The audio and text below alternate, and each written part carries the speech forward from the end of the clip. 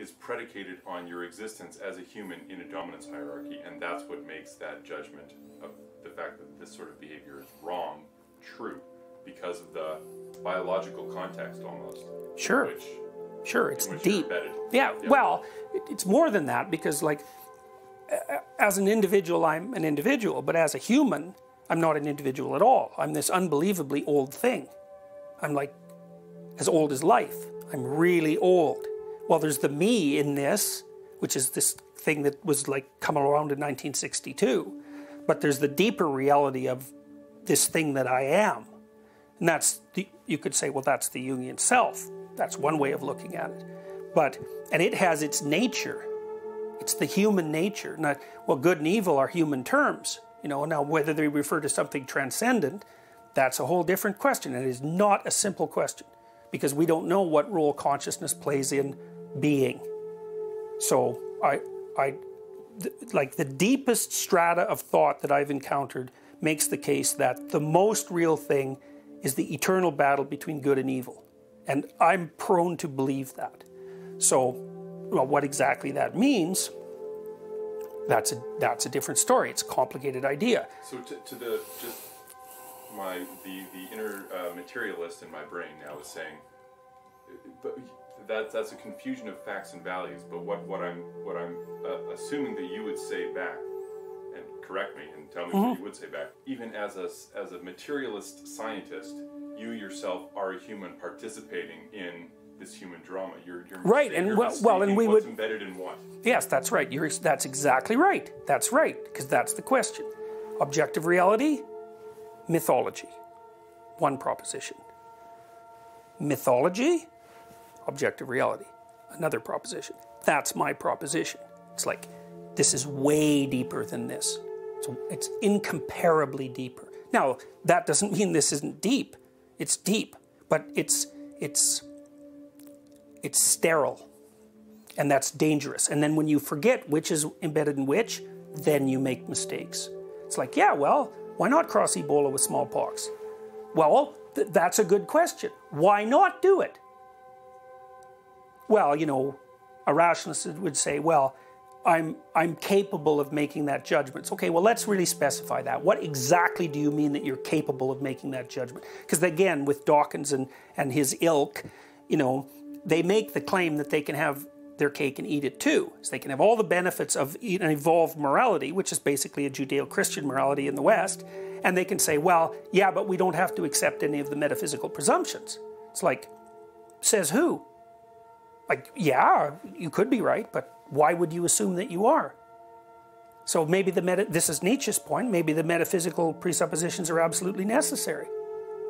So, and the question then is, as understood by the millennia-old individuals or cultures that gave birth to them, or reinterpreted as pre-conscious symbology. You see what I'm saying? No, not exactly. You have to specify that more. Right, because then Dawkins might say, or I'll try not to pick on him. But then the materialist, positivist, rationalist might say,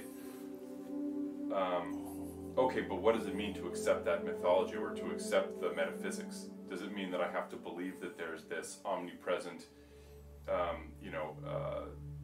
sadistic God who pits nations against each other and orders you to murder your neighboring tribe?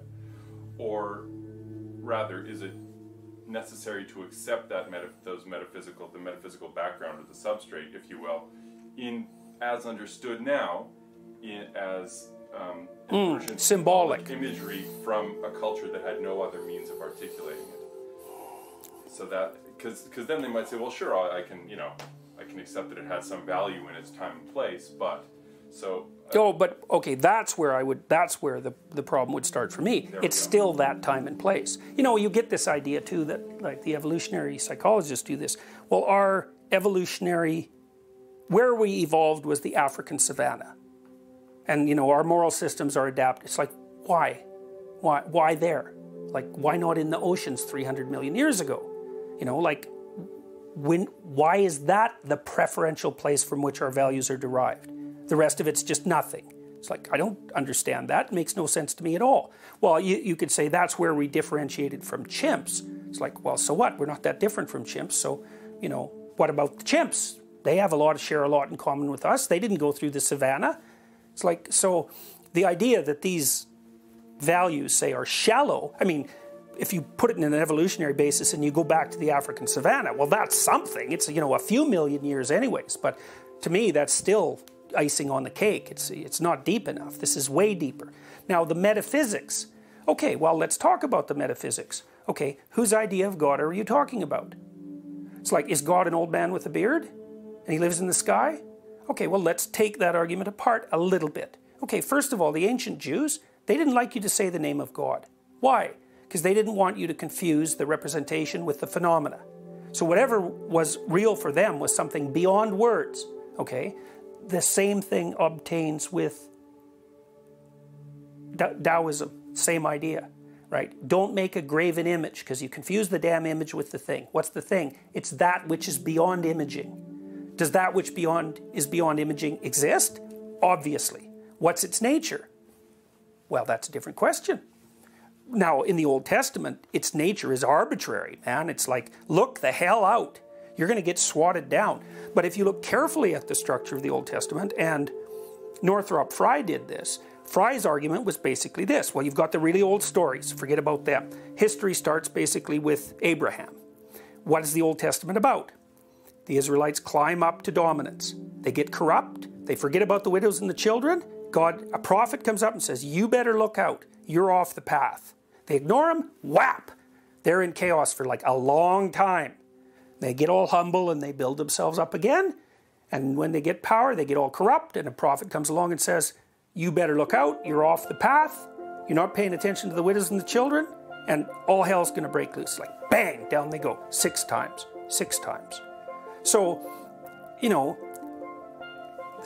is that arbitrary? Or is that actually the right idea to derive from history? It's like power corrupts. So you make your kingdom, you make your empire, and it's serving its proper purpose. But you let it get corrupt, things are going to fall apart.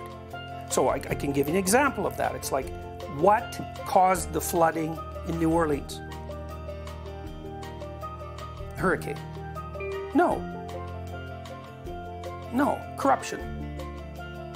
If the dikes would have been built properly, as everyone knew they should have been built, if all those millions of dollars had gone into the pockets of corrupt politicians, there wouldn't have been any flood. In Holland, they built the dikes for the worst storm in 10,000 years. In New Orleans, they built them for the worst storm in 100 years. Well, everyone knew that was insufficient. So why didn't they do something about it? Well, if you get corrupt enough, God will send a flood. It's like it's an old story. It's right. It's right. Now the question is, who is God? Well, I would say the ancient Israelites never said who God was. They just said, look the hell out for him. You deviate from the path, man, you're going to get flattened. The people who wrote that book, first of all, like it was assembled loosely as a book, right? It's a bunch of books. That's what Bible means. It was edited and assembled across vast stretches of time. We have no idea what process led people to assemble it that way, except that they felt that that made sense.